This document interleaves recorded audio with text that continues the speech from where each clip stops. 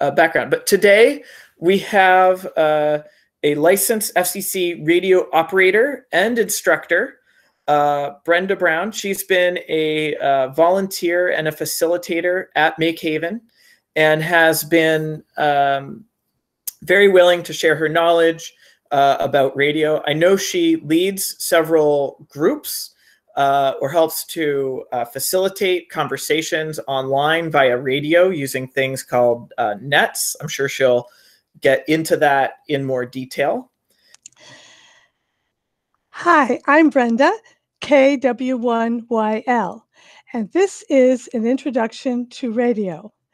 Specifically, it is an introduction to licensed radio operation, not for broadcasting, but for transmitting and receiving signals with other licensed radio operators. It's a great learning experience and a great hobby.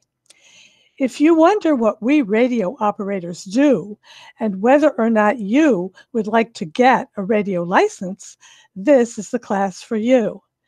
There will be time at the end for questions and comments. Please hold your questions and comments until that time, or type your questions in the chat room and I'll answer them at the end.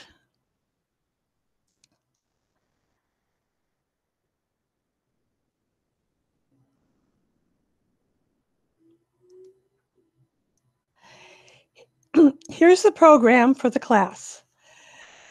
First, I'll give you a brief overview of what amateur radio is, and then tell you the advantages of getting a radio license. Then we'll talk a little about radio transmissions and how Earth and space weather can affect the transmissions. Then I'll show you some examples of radios with pictures. And then I'll tell you about all the fun that radio operators have with our groups and social gatherings and events. And then we'll get serious and I'll show you examples of study materials and a list of topics that you would need to study to pass the FCC exam. And I'll give you some examples of test questions. And then at the end, there will be a question and answer session.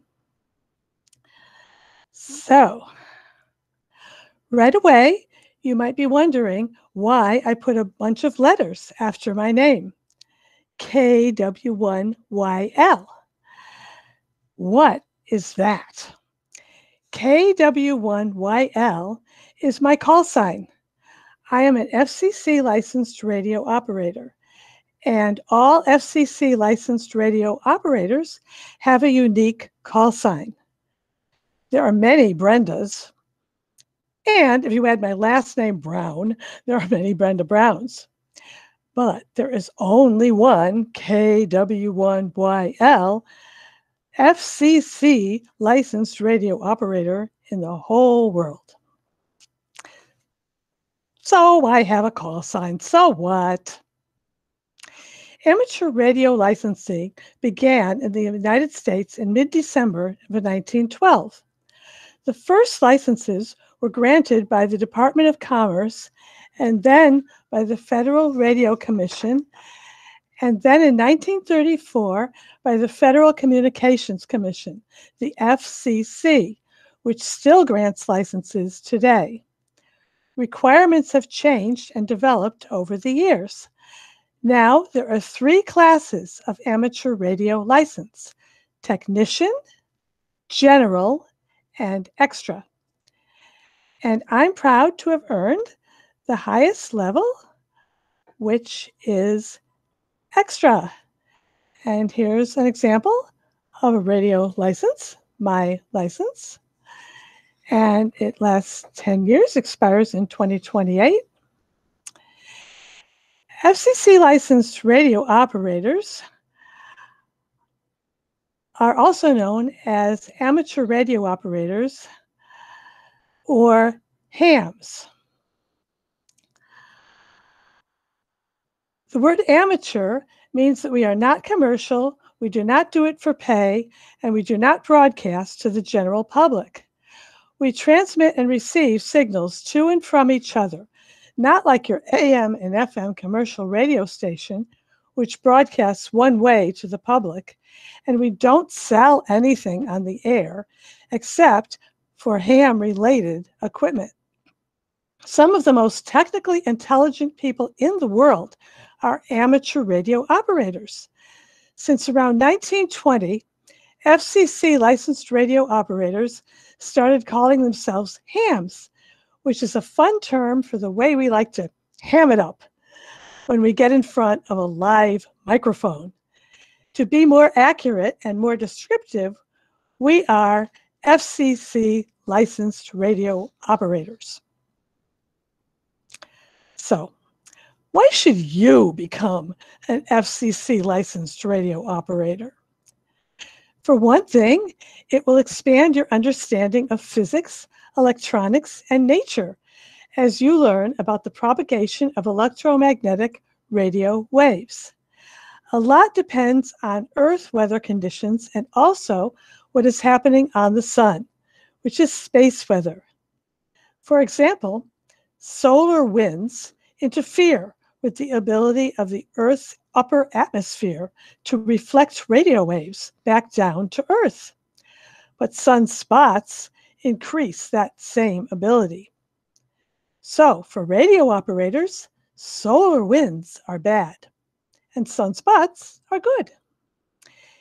Every 11 years or so, the sun's magnetic poles reverse, causing a peak in sunspot activity. That makes it really great for shortwave radio communications all around planet Earth.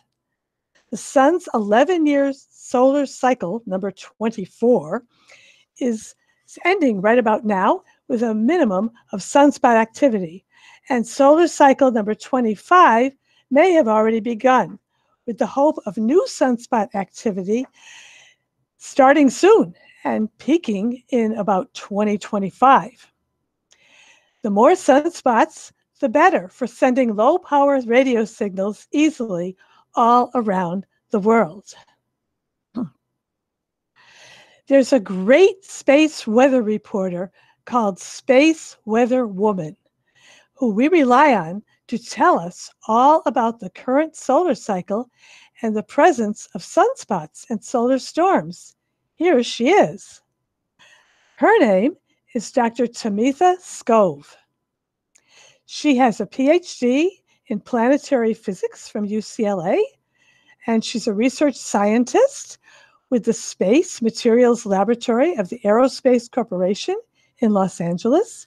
She's an instructor at the Aerospace Institute, and she is an FCC licensed radio operator, WX6SWW. There are other space weather reporters, but she is one that my husband and I both like. She tells us how all these factors affect radio communications. Solar storm conditions, aurora 5-day outlook, solar flare and particle radiation storm 5-day outlook, front side sun, partial far side sun, impact time of a solar storm, moon phases. You can find her on YouTube, and she has also been in a lot of magazine articles and TV shows, Popular Science, the History Channel, and lots more. Space Weather Woman.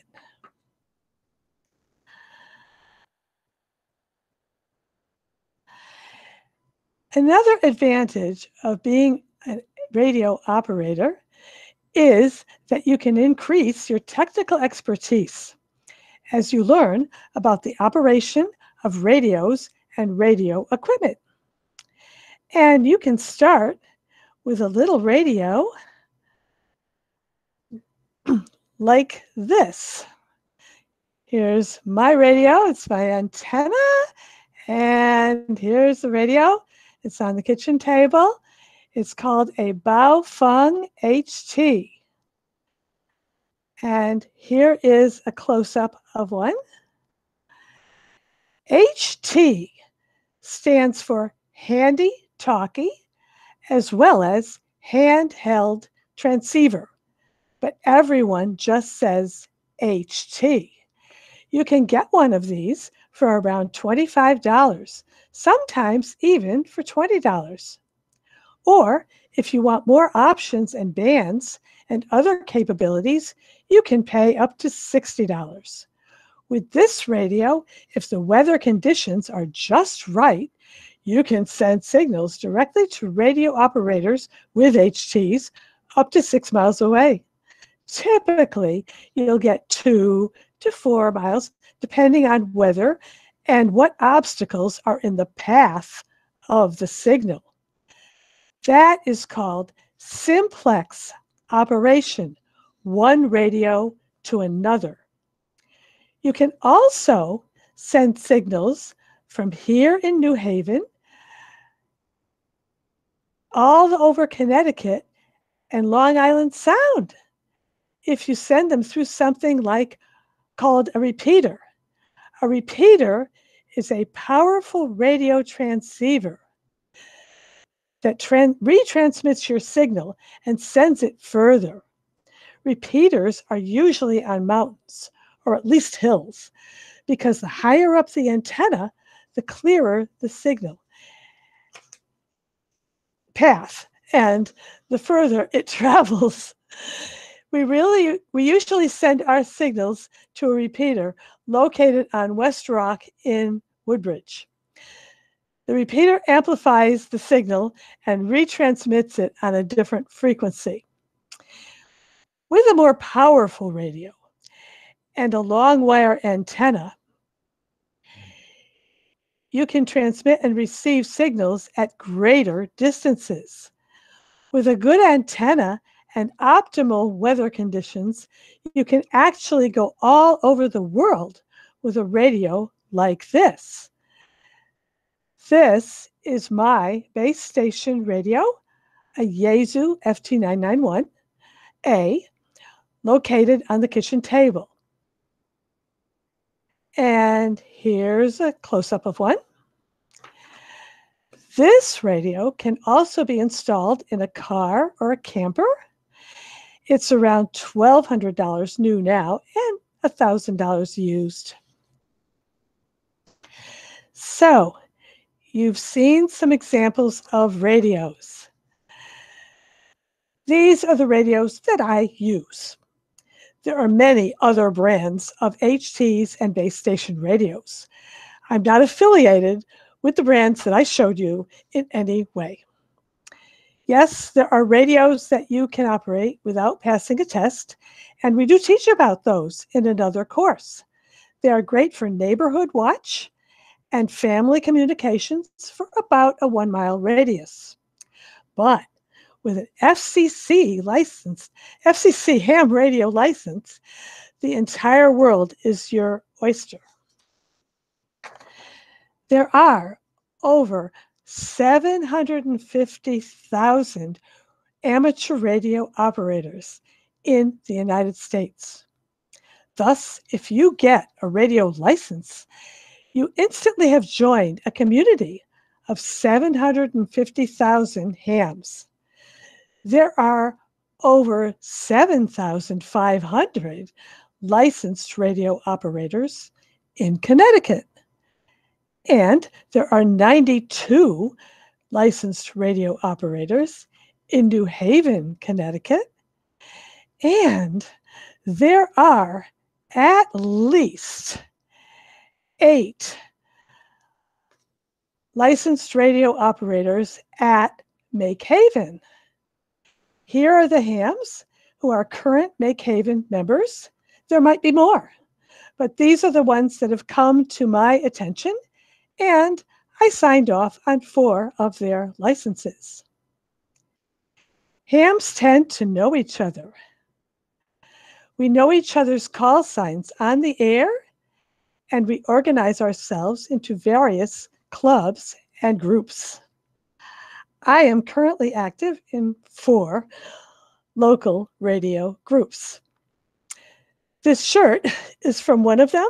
the Milford Amateur Radio Association, Milford Amateur Radio Repeater Association, MARA, and one of them.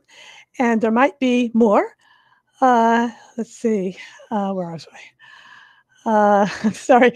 I am also in the Shore Point Amateur Radio Club, Spark, and the Amateur Radio Club at Yale, W1YU. And I'm also Secretary-Treasurer of the Veterans Amateur Radio Group, FARG, KW1VA, which was formed to support the Connecticut Veterans Administration's Emergency Operations Center. The reason I chose to join so many groups is that each group has something unique to offer, so I participate in breakfast gatherings, flea markets, training sessions, licensing sessions, and regular radio nets. A net is simply when one radio operator, known as a net control, calls for other hams to check in on the radio with their call signs and gives them each a turn to speak. I'm a net control for 2 radio nets for the Spark Club, including one that they call Brenda's Breakfast Net. We also have Field Day, when we can test our ability to make contacts from the great outdoors. It is practice for emergencies operating without commercial power. And it's also a contest to see who makes the most contacts. This picture is me with the cap and another radio operator, Mary Duval, K1MTD, on Field Day on top of Avon Mountain, making contacts.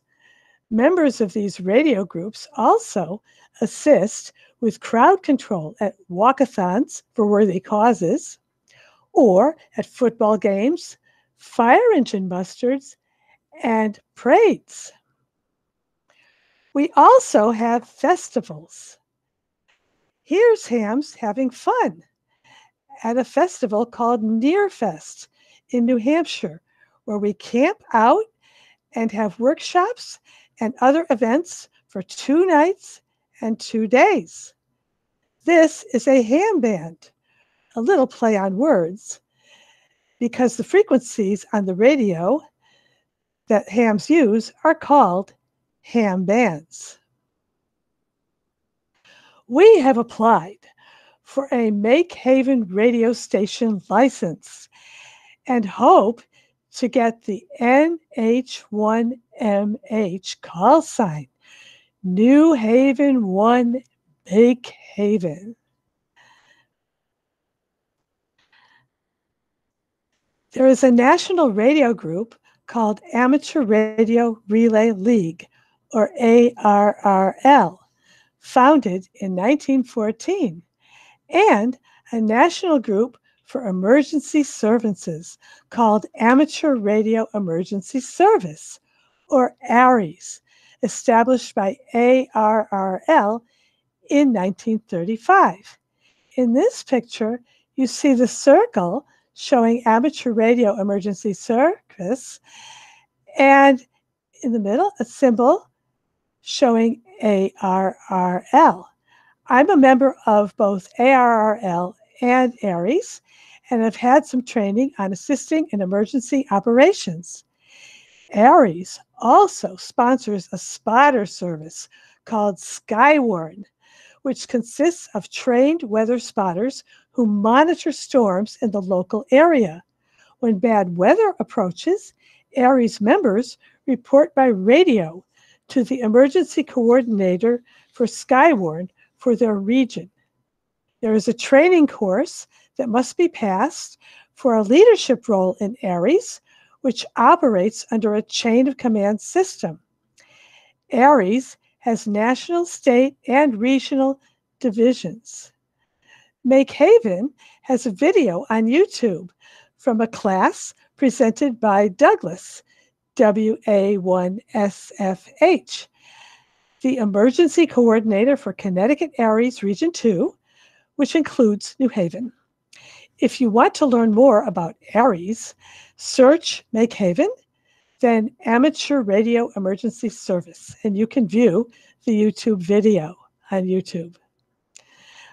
When all else fails and the hurricanes come, the tornadoes strike, the cell towers go down, and the electricity goes off, FCC licensed radio operators can continue to communicate and facilitate emergency services.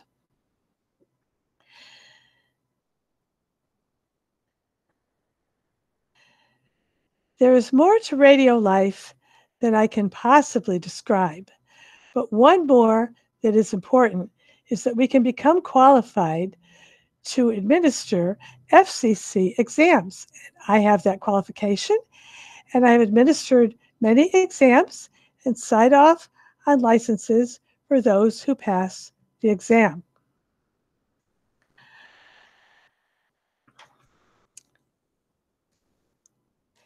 Amateur radio operators are all ages and genders.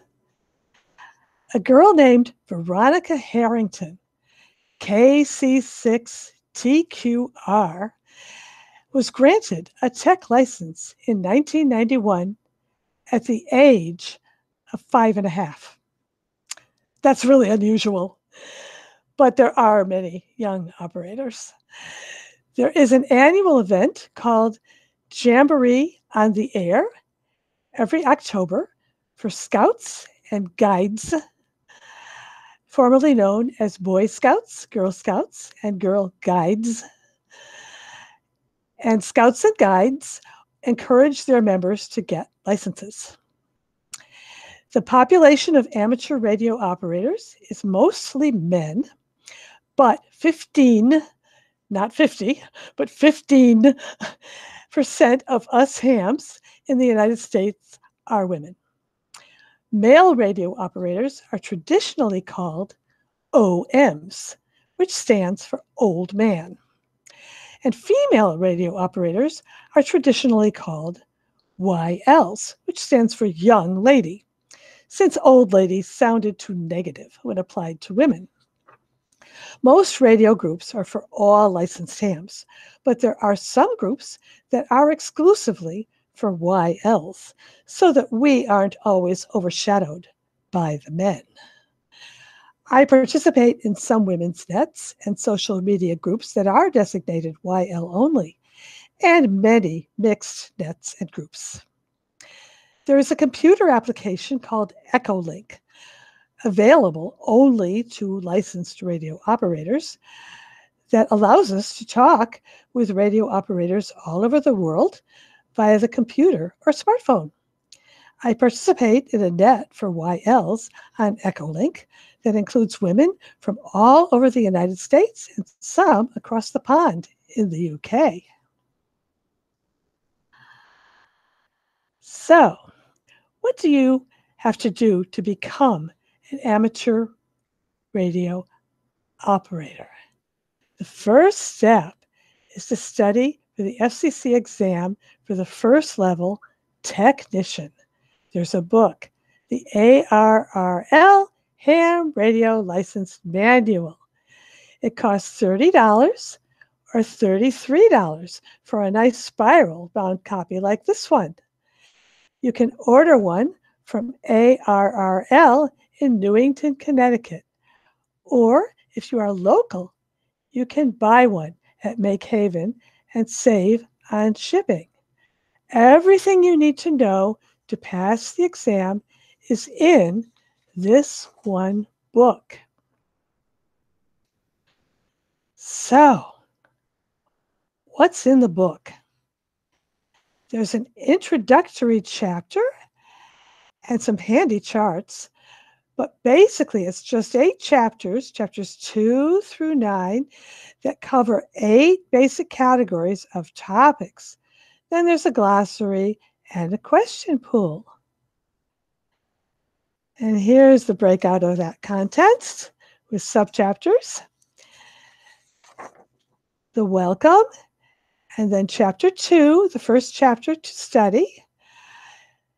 Electricity, Radio and Signal Fundamentals. You learn how the radio works and what is a radio signal. Then Chapter 3, you have Electricity, Components, and Circuits. This is basic elementary electronics that applies to all electronics, not just radio, so it's a breeze for anyone already versed in electronics. If you're not versed in electronics, don't worry.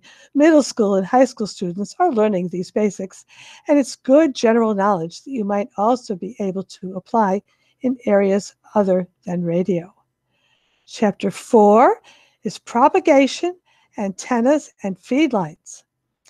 That section is particular to radio. You learn about how signals travel between the radio and the antenna and into the airwaves, and what affects the signals as they travel through the airwaves. Chapter 5 is amateur radio equipment.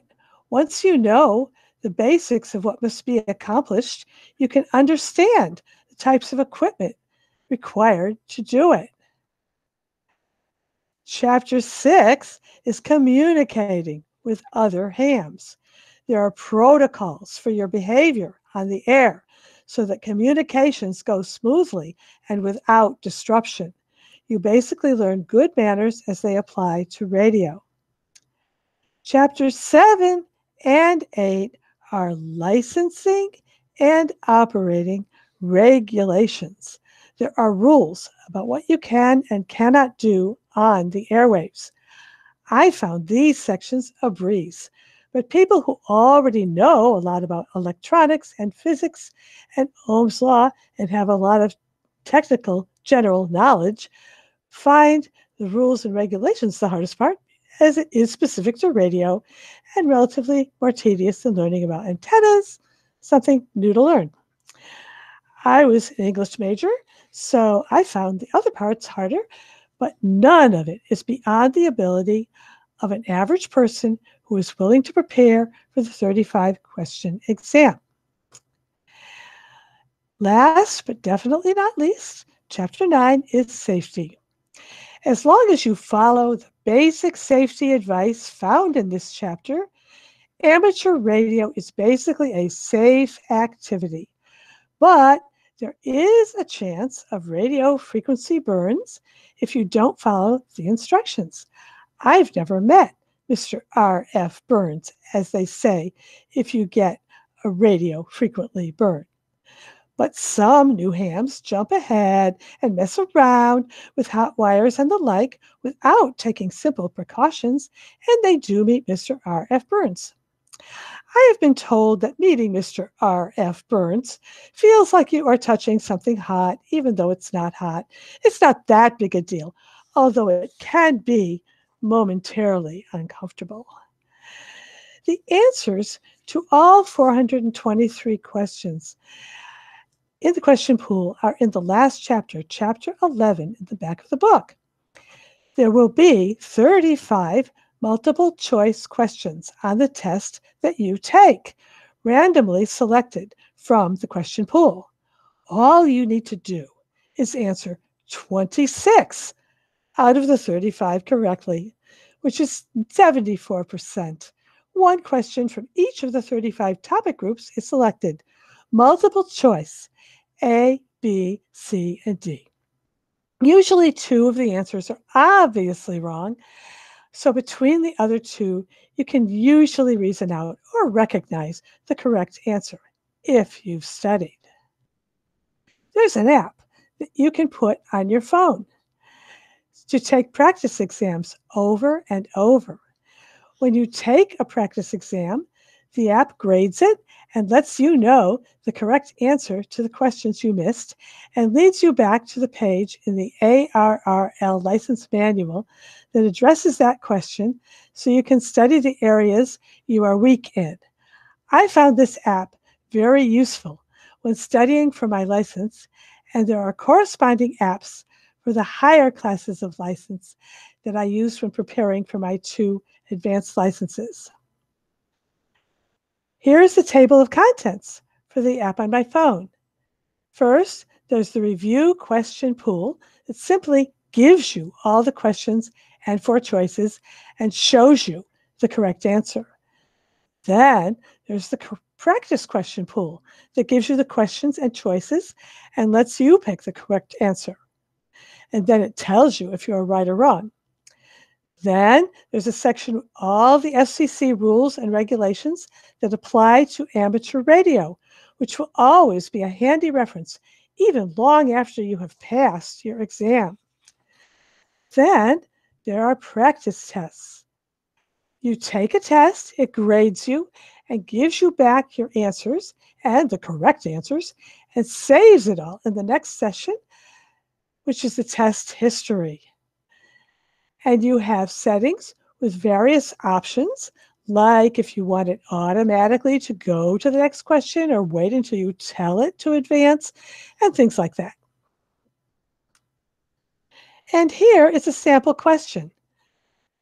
The question is, what is component 4 in figure T3? A, antenna, B, transmitter, C, dummy load, and D, ground. And over here on the left is figure T3.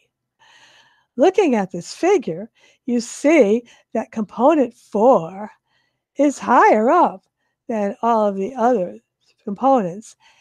And antennas are supposed to be high, so let's try choosing A, antenna. It lights up in green, and it tells you that A is correct. Now, what if we instead were to choose the silliest answer? Let's choose D, ground. It lights up in red. D is wrong. You may notice the question number is shown on the bottom. That's so you can refer back to the page in the manual that addresses that very question. So the app is called ARRL Technician Exam Prep and listed under Ham Test Prep for both iOS and Android. The one on my iPhone costs $4.99.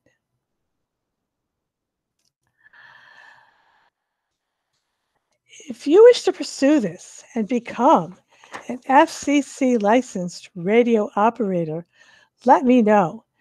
For MakeHaven members, I am on Slack. If you are not on MakeHaven Slack, you can email info@makehaven.org and ask to be put in touch with the radio people. I'm one of them, and my husband, Rich, K1RSU, is another. We can start you on your way, set up an exam session, and give you your exam. If you take the exam and you get just 26 of the 35 questions right, you will pass the exam, and you too will receive a bunch of letters after your name, your own call sign. It will be sequentially assigned by the FCC, but you may then choose to apply to the FCC for a call sign of your choice, as long as it is in the proper format and it doesn't belong to any other radio operator. You will become an FCC licensed radio operator and enter the world of radio.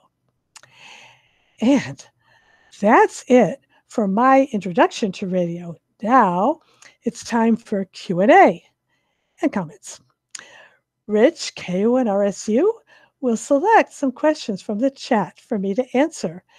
And you can continue to type in questions or ask to speak.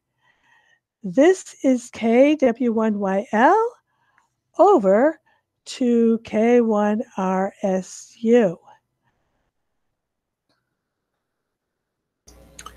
Okay, everybody can hear me.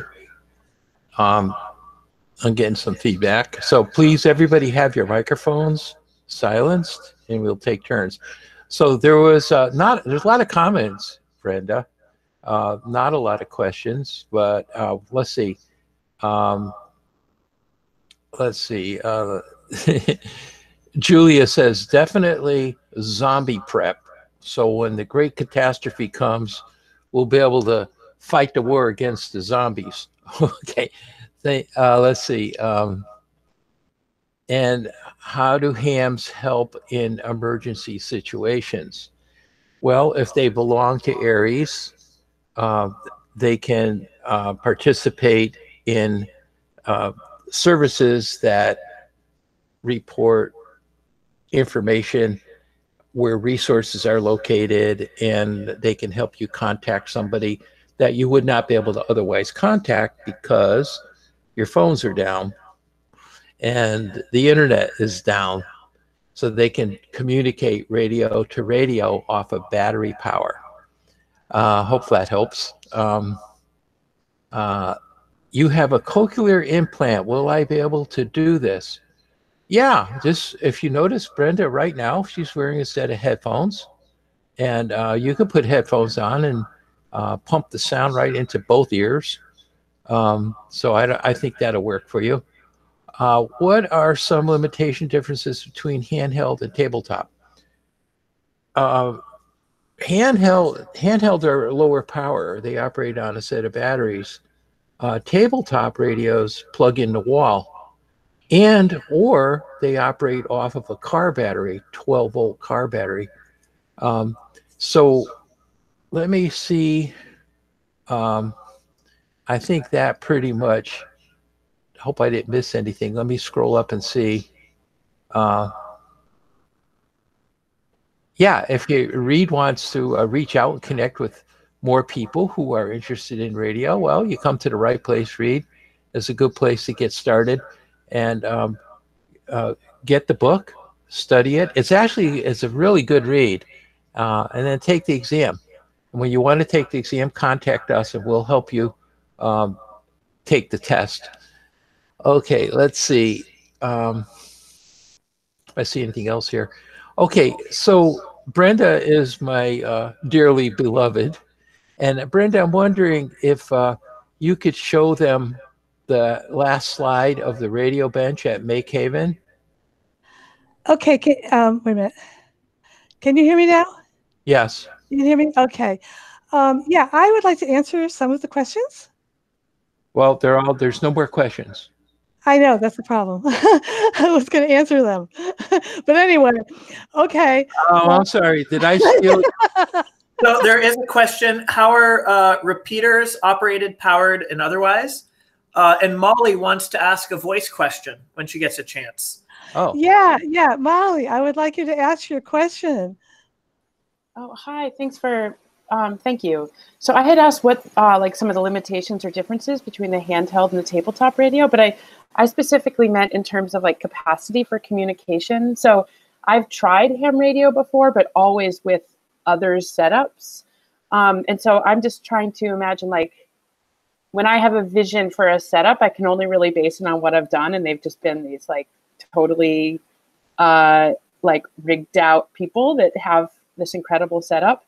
So if I wanted to communicate with people internationally, am I sort of imagining that I would have to have a particularly expensive and detailed one versus the handheld would really not limit me, but I would just be in touch with people more locally. So, because you had said that there was a difference between the, say, like the $2,000 and the $20.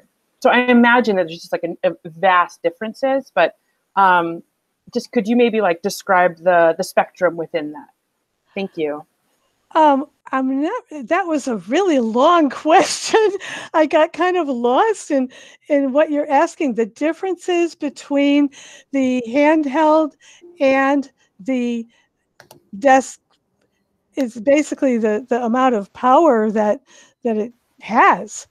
And then effectively, how far does it reach? Right, how far it reaches, yeah. And the handheld basically just usually we can actually use those in the car for a couple of miles when we both have the handheld radios in our cars.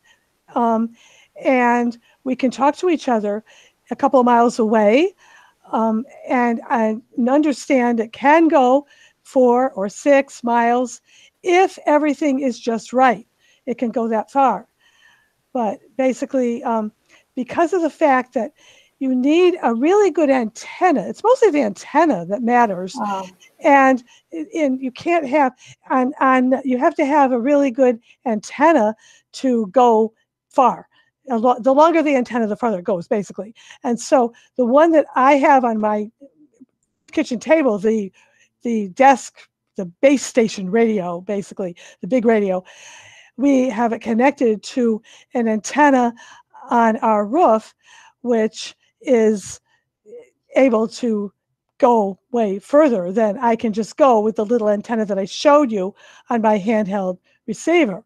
But I can also connect my handheld receiver to the antenna on the roof, and then it goes further. So, you know, it has to do with the antenna, and it also has to do with the power of the radio. Both those things are part of it. Can the old man join in for a second? Sure, you can. I just wanted to be able to say something. Okay. So the radios that you hold in your hand are operated on the battery. There's a limited amount of power in that battery. And they operate on higher frequencies, which allow shorter antennas. So they don't go as far. But there is one exception. There is a handheld radio that you can put in your hand, and it's called Digital Mobile Radio, DMR. And it talks to a repeater, and from there it goes all over the internet to repeaters all over the world. And you can talk with this low power handheld digital radio to people in other countries. Now, the little radio that Brenda showed you earlier, that Baofeng HT, I've seen her talk to people in Great Britain on New Year's Eve. They link all the repeaters together, and with her little 4 watts of signal through the repeater, she was able to talk to someone in the UK. So there's a lot to it. Now, the base station radio, she showed you a picture of the one that's on the kitchen table. That thing is capable of putting out 100 watts on the low bands, which need a longer antenna. And they're the bands, the radio frequencies that are most likely to go long distance around the world. And you could pick one of those up. If you bought it new, maybe $1,200, used around $1,000. And there's a number of other companies who make radios similar to that. Yeah, you can go all the way up to $3,000, $4,000 if you want to spend that kind of money. So I don't know. I hope that answered your question. And now shut up now. And I hate to lord it over the YLs. Okay. And yes, that was an example.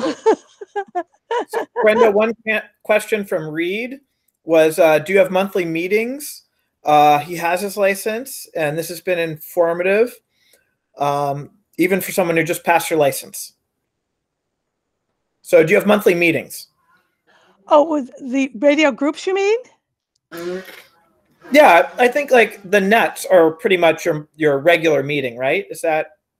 Well, actually, we also have meetings, or before COVID, we had meetings. All the groups had actual meetings in person, not necessarily monthly. There are a couple of groups that have monthly meetings, but there's one that has one every 6 months. You know, they're different. But yeah, the groups do have meetings in person, as well as the nets. And the nets are a lot of times weekly meetings. Old man, join in again. Okay, old man. Well, JR said, you know, there are online nets. Like, for instance, the one in Woodbridge, W1WPD, that is a repeater, and you can get to it with a low power handheld radio. And if you just listen to that repeater, there's half a dozen nets every week there of various groups getting together and talking to each other. And in a given day, the repeater is mostly quiet, but first thing in the morning, it's very busy with people going to work. And then there's a rag chews in the middle of the day. And at night is when the big nets join in, like the Yale net, or like the Skywarn net, or the Aries net, or the Spark net. And these are the places where, you know, it's kind of like virtual meetings with your radio. I hope that answers the question. And thanks for mentioning it, Jer. Back to KW1YL. This is K1RSU. Okay. Well, I have two questions. I have one I just saw. And also, now I wanted to go back to that question about the cochlear implant. Well, I can, because I'm right now, you know, I'm using these phones. I can hear really well, but I have a hearing problem myself, and I'm still able to hear on the radio just as well as I can hear other things with my hearing aids. So I haven't really had any problems hearing any differently than I do with my hearing aids. I don't hear better unless I have these earphones in, but I don't hear any worse on the radio. So I guess maybe that answers that. I don't know. And then I have a question with the most memorable experience that I've had on the radio. And the only thing that comes to mind is that I didn't really say that much about that fire muster that I mentioned, that sometimes that we are involved in fire musters, fire engine musters. And in Milford, they have annually all the fire engines from all around. They come and they have a big parade, and the radio operators are asked to participate in that. And we participated in that. And I got to ride in the fire truck. And what we do is we report to the control people where the fire engines are. They're approaching, they're starting at their starting point, and they're approaching different parts along the route. And then we report where they are along the route, and so that everything goes smoothly with this fire muster. So I thought that was just real fun, riding on the fire truck and being involved in that fire muster. That was, I gotta pop in again on that. oh, of course you do. Okay. So it's a big parade, and all the fire engines and emergency vehicles are running their sirens. So it's really a trip to be in the fire engine as you're driving down. It's long. It's like a 45-minute ride, and there's people all alongside of the streets cheering and waving flags and everything. And to be on the back end of the fire engine, standing up and holding on for dear life with a radio in your hand, it was a trip, and it was really exciting. So I was there when Brenda was on. Were we on the same? You were on a different one, right? No, I was on, I think, the front, and you were on the back or something like that. Okay. Well, that's how us old men are. We're always left on the back. All right, back to net control. Take it away. KW1YL. This is K1RSU. Okay. Well, now, Rich, you had something. I don't think there's any other questions. Are there any other questions? Well, I had a question, which is just something that I found interesting, which is about digital information. So I understand that there are certain bands you can communicate digitally on, and that there's even a system, although you may not have used it, for sending email, albeit very slowly, but without the internet, directly radio to radio, wherever you want. Do you have any experience, or do you want to say anything about the digital modes that are available out there?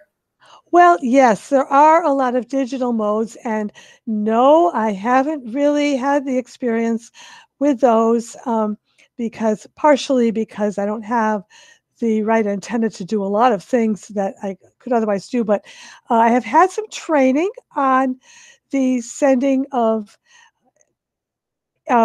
messages, of traffic.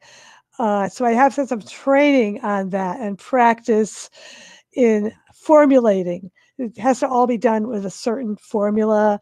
And so I have learned a little bit about that. But yes, that is an aspect of it, sending the messages. Can I pop in? Sure. You know how SOMs are. Well, you can hook a computer up to your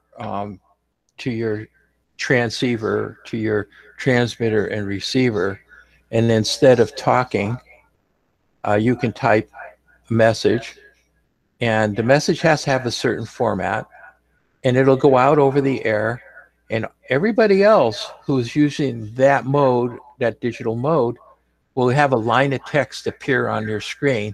They will see everything you typed, and they in turn can type a message back. And you could have a dozen people doing this, and you can have these constant lines of communication streaming across your computer screen, stacked up on top of each other. You can reply to anyone that you want, but that works really well. When it's set up right, it could be a very electrically noisy outdoor environment. Signals don't, hard to talk with voice, but the data will punch right through and you will get the messages. And most of the emergency, the serious emergency FEMA traffic is done in that way, although they still do use voice, point to point, or through repeaters. So digital is a way to move text from your location to many locations at the same time. And there are different ways to do it. Sending it back to net control, take it away, KW1YL. This is K1RSU. Any other questions? Are there any questions? Okay, can you show that slide of the radio bench? Yeah, I'll present again. When you're ready. Okay.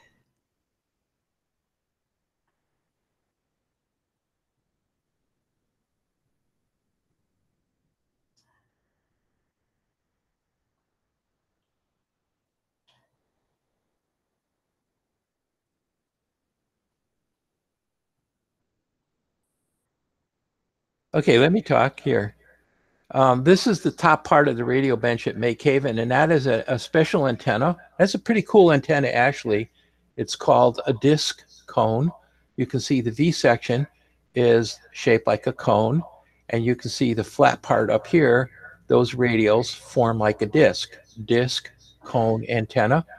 And this antenna is particularly good at receiving signals over a very wide band of frequencies. Brenda, can you scroll down a little bit? All right. And this is Brenda in front of the bench, fully prepared. She's very radioactive and prepared for COVID. We took this picture as a joke at one point, but it's one of my favorite pictures of her standing in front of the MakeHaven radio bench, and gotta love her. Okay, so I'm gonna turn it back to Brenda. Take it away. Net control. This is Brenda. Somebody asked if there's any good websites about radio for newbies, and then a few people are signing out and thanking you. And then somebody else wanted to be reminded how many licensed radio operators were in Connecticut and in the U.S. Oh, okay. Well, that last question, in Connecticut is 7,500, I should say, 7,500 in Connecticut, and 750,000 in the U.S. And now websites, what specifically were they asking about with the websites? What was the question? Just websites that are good for newbies, or maybe, I don't know if there's like a YouTube channel or video that's a good summary, any resources that they should follow. I know you promoted the book. Is there anything else that people should look into? Well, the best thing is just to get into the book, because basically that's got everything that you need. I mean, I'm sure that you can find YouTube videos that'll say things about it like I'm doing, and I guess this will be on YouTube. But I think that if you really want to learn about radio, that you need to get that book, the ARRL License Manual, and read it. And I can't think of anything better to recommend, but I'm sure there are alternatives that you can look for. Yeah, let me jump in. There are a lot of online radio amateur colleges, and there's a bunch of old timers who offer classes one after another on little aspects of radio. And I don't know how to get you to it by talking, but there's 2 or 3 places you can go and get one lesson. Just look up Amateur Radio College. That'll get you started. And then you can go to the American Radio Relay League, and they will have a whole bunch of links there that you can click on and find something that you like. Yeah, and I just remembered, in addition to that, Amateur Radio College, there are these 2 guys that will talk about the different questions on the exam as part of their little presentation. And I'm not sure exactly how to find them. I haven't found them in a while. But there are also 2 shows that you can stream. One is, I think, on Tuesday nights. One might be Wednesday. I'm not sure. That are about radio. And I haven't watched them in so long. I'm trying to remember their names. And you could also go to what they call the Ham Fest, and these Ham Fests last for either a whole day or multiple days, and they have many meeting rooms and a lot of classes going on in those meeting rooms. So you don't need to have a license to go there, but you can get and hear a lot of hams talking about various issues there. You can learn a lot there. So once you get your license, you'll hear everybody talking about, there are many ham fests around us here in New Haven. And how many ham radio operators are there in New Haven, Brenda? 92. 92. Okay, so Brenda and I are a couple of them. And I would say we have probably met most of them. And so anyway, signing off once again, turning it back over to net control. This is Amateur Radio Talk, by the way. Back to KW1YL. This is K1RSU. Have we answered everybody's questions? Is there any other questions? Not a question. I just wanted to say thank you, Brenda, for putting this together. It was fascinating. I had no idea there was so much to it. Oh, well, you're welcome. I'm so glad that you got something out of it. I was trying to look up the names of those shows. I used to watch them all the time, and it just simply flipped right out of my mind. But anyway, okay, well, it's now 7:33, and so maybe maybe we need to sign off, I guess. In Ham Radio Talk, when we say goodbye, we say 7-3. So 7-3. 7-3, Brenda. Thanks for inviting me. 7-3. Thank you so much. 7-3. This is K1RSU, clear and listening. Brenda, can you hear me?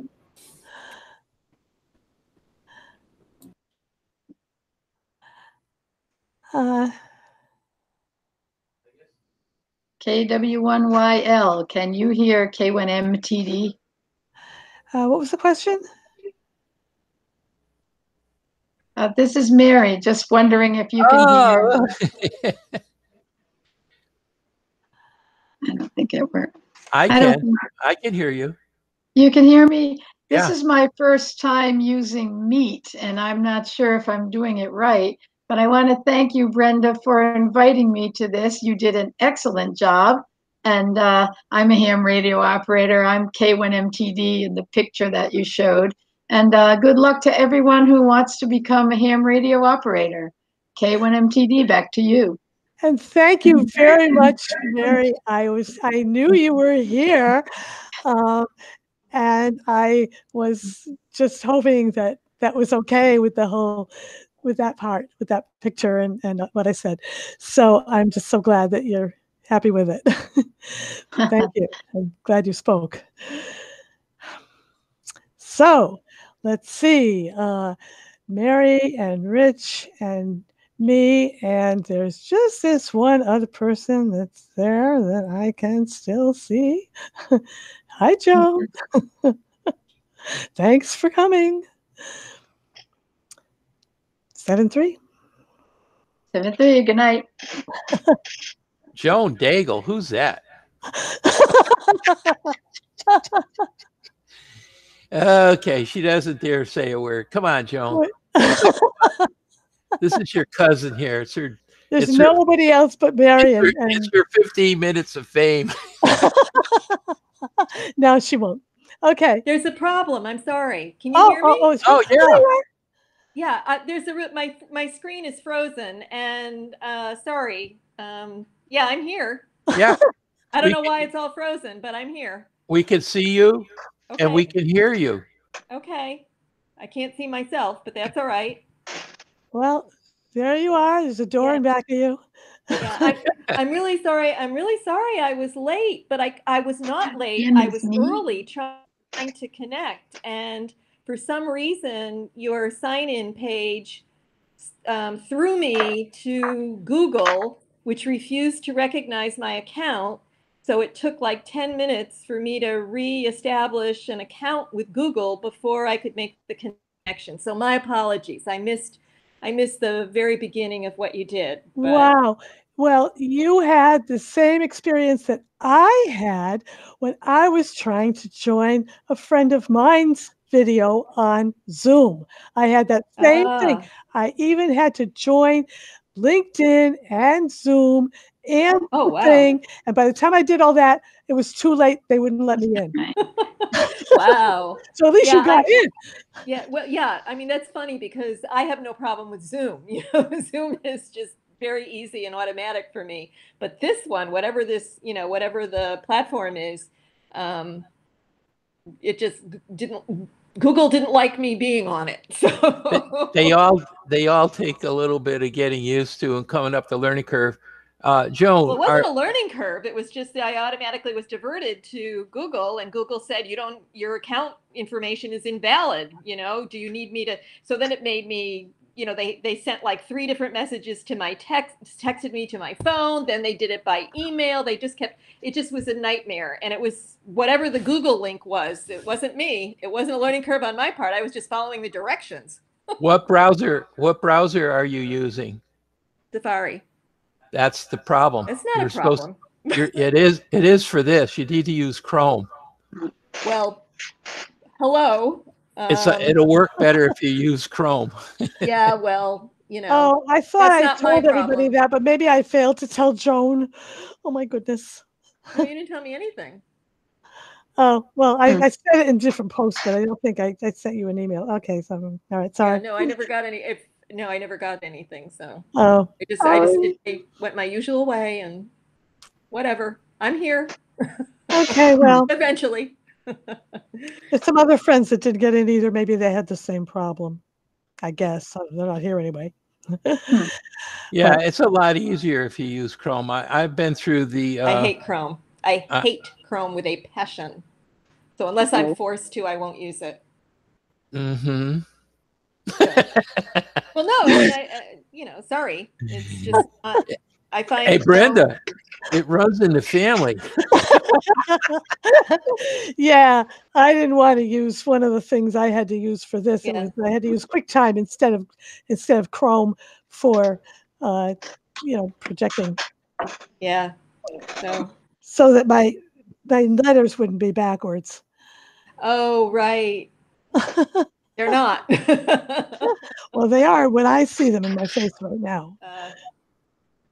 Well, I'm going to say goodbye to you all, and I'm going to drop out now. And Brenda, you did a great job. It was really fun. It really was quite interesting. Yeah. I'm glad I was able to sit in on it. Yeah, if you missed the beginning, you can go find it on YouTube. Give JR a couple days to get it ready and put it up on YouTube. But he did a great job, by the way, of monitoring the questions. He really was on top of that and made sure that everybody's questions actually got heard. He was really good. Yeah, he's much better at it than I am. He does many of these. This is in the last since COVID, he must have done 25 of them. So he also asked great questions, so he was a really good contributor. Yeah, I know. I really suck at that, but no, I'm joking. All right, I'm out of here. All right. Well, I guess I'll go too. Okay. Well, it was good to see you both. And Mary, good to see you. Who's still on Is here that too? me? Is that me, the green M? Brenda, is that me, the green M? No, that's Can you actually see someone me else. or just hear me? I can hear you and see you. And yeah. and it's not the M. I actually can see your image. Oh, okay, because I don't see it. I've never used Meet. This is the first time, but it's pretty good. I just wasn't sure I was doing it right. Yeah, we see Try clicking on the M, Mary, and see if that lets you look at yourself. Nah, it doesn't want to let me look at myself. Oh, okay. No matter. I saw everybody else, and that's what counts. Are you sitting in your shack? I'm in my radio room. Yep. It's kind of to the side of me, so you can't see it from here. But okay, I see that. I see that map on the wall. That's typically you can see that. Yeah. Yeah. Oh, okay. So you can see me. So I guess I'm doing it right. The last time I saw you was Brenda. on top of Avon Mountain. Yeah, that was fun. That was a lot of fun. Did you do 1 Delta for field day this year? No. You didn't do it? There were a lot of 1 Deltas out there because of COVID, and I think it was a good thing ARRL did that. But one interesting thing is from the top of Avon Mountain with that Baofeng HT, I was able to key up the Woodbridge repeater all the way down there in New Haven from the top of Avon Mountain. So I was able to, just with that small HT on 70 centimeter. So it worked. Anyway, good to see you. I'm disconnecting. Good night, everybody. 7:30. Go in QRT.